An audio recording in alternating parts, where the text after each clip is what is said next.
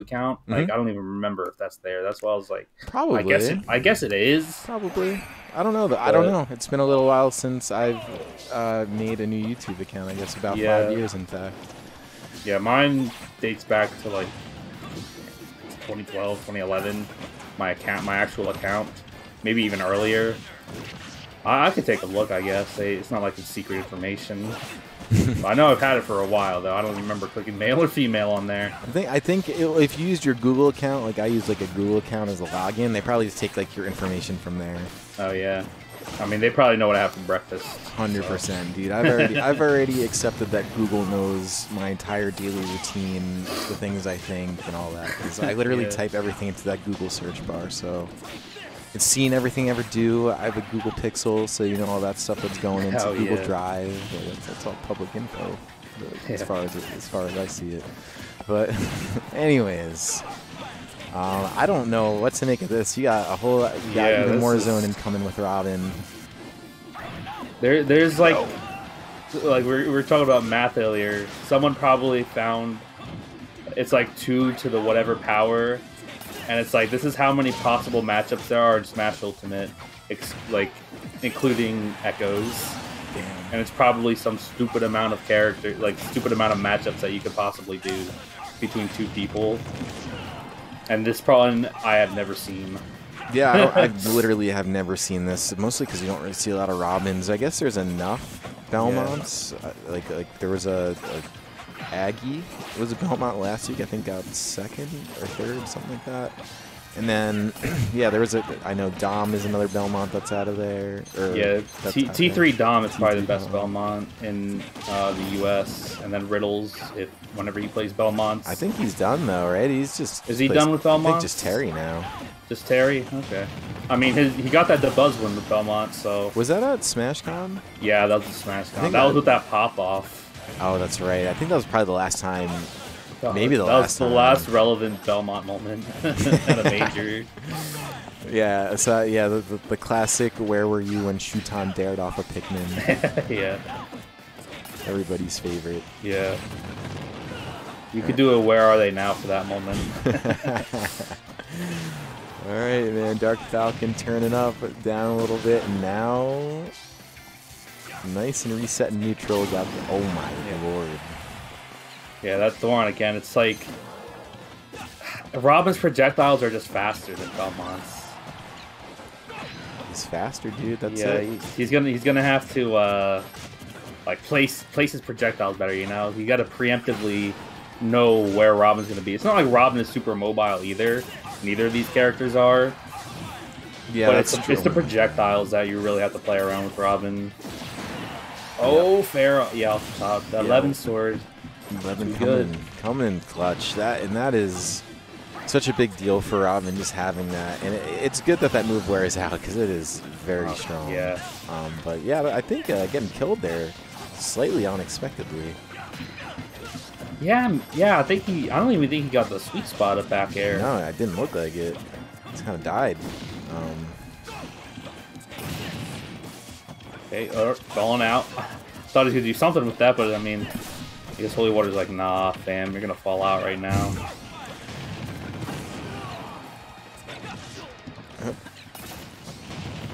It's so funny when I watch the crossover. Oh, he's getting healed. That was good. Right, that was really good. I was not expecting that. I just thought it was going to be 11. Yeah, the only dark magic in the game. Got him. Okay, he's GG's. dead. Yeah, got him. GG's. That's what happened, dude. That was smart. And that's the thing is, what's that? Elwind? Yeah. Also, even if you don't get the spike, I mean, against Belmont's just like, I knocked you off your tether. It's like, yeah, that's it. Yeah, because a lot of people could save a jump, you know, and still make it back. But if you're Belmont, you kind of need that jump at all moments. Yeah, that angle he got sent, that was horrible too. Like he fared, and I don't even think his fair like tethered to the ledge. It was probably it. Yeah, that was definitely it. I'm like watching the stream because it's a little bit behind where we're actually at, but it was it anyways. Even if he didn't get hit by the Elwind, he wasn't making it back. That Levin angle is just disgustingly bad. Yeah, it is. It's kind of a weird move, and it does spike if you're close enough to it, which is something. But wait, like downs? Yeah, downward yeah. spike? Elwyn will spike. Oh, you. Elwyn. Sorry, I thought you said Levin sword. My bad. Oh no. I'm sorry. I misunderstood you. Yeah. Yeah. It can spike. So it just depends on how close you are to it, which is something I just learned the other day. I didn't know when it spiked, but apparently it's like the very beginning of the move that you have to spike. Yeah, because like you have to pretty much be going down with someone, and you just up B just to spike them. Yeah, because I've seen Angel kill with that pretty reliably. And it's pretty brutal because you could kind of do it as like someone's like drifting back to ledge. You just like kind of pop off and. Or if you just snipe a double jump and spike them. Yeah, that's another thing. Get an early kill. All right, so here we go. Pocket with the advantage. Best of 5 set here, so still a lot of room to work with. I mean, we've seen all kinds of things happen in these brackets, whether it be 3-0s, reverse 3-0s, game 5s. Anything can happen. Meanwhile, though, on the other end of bracket, I want to talk about it in between sets and get a chance to. It does look like Doom did DQ, so Haven going to be one of our next ups, and loser Seni is going to be taking on the winner of and Sensei, currently playing for 5th. You got your number 1, your number 4 seed. Battling out for 5th. Both of them have won a DNA before, so sometimes it happens like that. Yeah, bracket be like that sometimes. All about maintaining consistency, and sometimes it's just not on your side. You run into a bad matchup. Yeah. It kind of ruins your night when you run into that one matchup you hate. Yeah, man. I mean, we got to see even right now, who was the 1st seed, and then, playing for 5th right now. Got taken out by Pocket. He was a 29th seed. You just don't know. Although I kind of...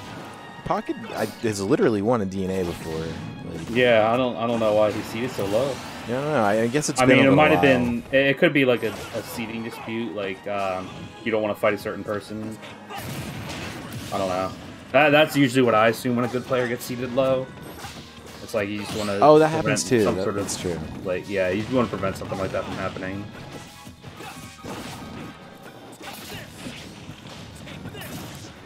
Yeah, they both kind of got that same fire effect going with their specials.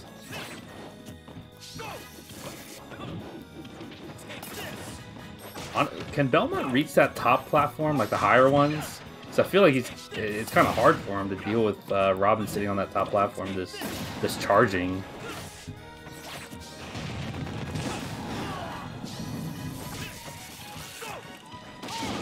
Oh, the Thoron, yeah, that's so tough to deal with if you don't grab the ledge.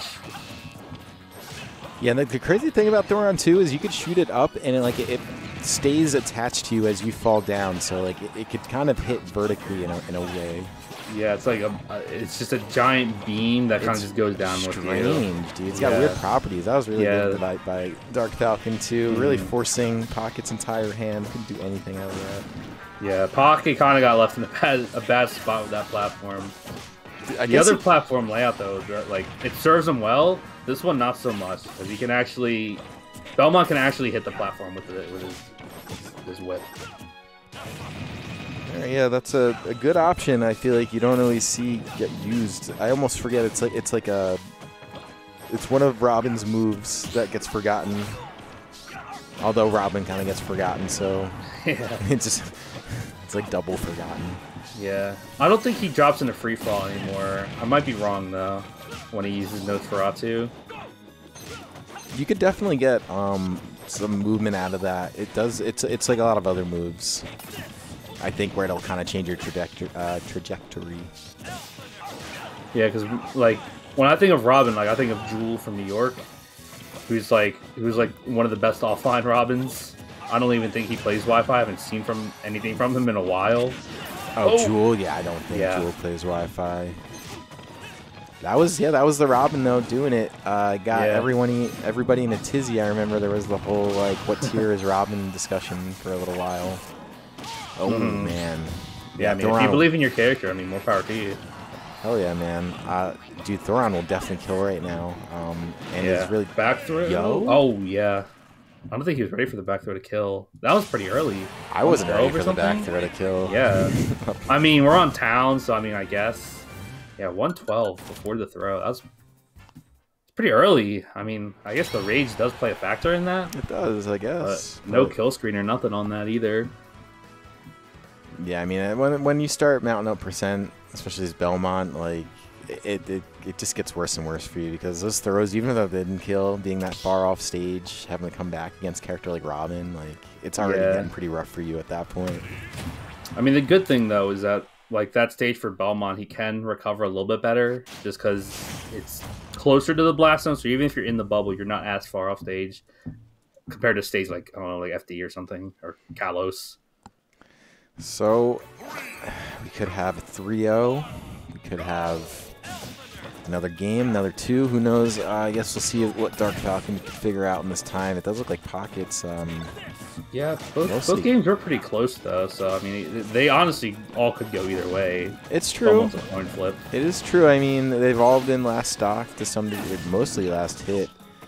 I think there's just that whole Belmont factor where you're a lot more exploitable as a character coming in right at the last moments. And Robin does have some really good options, especially when things get in the clutch. So yeah, and like you said, Belmont's polarizing, but I mean, you haven't really seen like just the straight up early kills and early edge guards. Because Dark Falcon hasn't been putting himself in that position. Anytime you're off stage, he's not going to leave himself out there to get clipped by something or sent flying off stage at an early percent. He's just hanging in the center stage, letting the projectiles do the work for him. Like even there, he gets close to the ledge, air dodges right back to center. Yeah, and already I think, wow. I think he got scooped by his arm reaching up. Oh my god. Oh god, that nair. Pressure of that dude. Yeah. He was, I mean, just ran out of sword too. I don't know what the best thing for Dark Falcon would have been there. Just hold block. Probably wasn't even thinking about the 11 sword running out, but got hit by the last hit. Yeah, I think. Oh my god, yeah. I think he held block as well, and he got poked by just the massive size of Levin's sword. Yeah, just wearing at the shield. Yeah, and even if he didn't die to that, like you saw the angle he was hit at. He wasn't making it back. This actually looks really brutal for Belmont's the more I'm watching it play out. Robin has really good ranged options and honestly could box just fine. And Belmont's not that good at boxing, so... Yeah, all his up-close options are really, really slow in comparison. Like, yeah, Robin's using a sword, but, like, that's 11 sword. That's, like, extremely safe on hit and block. Okay, yeah, so there's definitely room for Dark Falcon to work with quite a bit of room at that. You're not going to find any quick kills on Robin, but you can definitely vortex the character pretty well. Yeah, I mean, I think that's kind of a problem with Belmont. They don't really have a strong vortex. Oh, is the platform? No. He had the air dodge. I guess he thought that platform was coming back because you can time it if you know the length of the transition. And you watch the stage behind you moving, like the background. You can like time when the platforms return. So I know James has done that plenty of times. Yeah, James has done that a few times. There was that epic moment against what was it, Cosmos, where he. No, I know it was Void. It was Void. Yeah, it was soaring slash to the platform coming back. In the middle of nowhere, but. Yeah, it's definitely possible. Good down smash. It's definitely possible to learn the timing on stages like this. Like the ones that change. Oh, that's a regrab. Oh, wait, no, it's not? A character like Robin, too, has so much movement in the air to avoid things like the axe from Richter, because that's a really good, like, predictive move.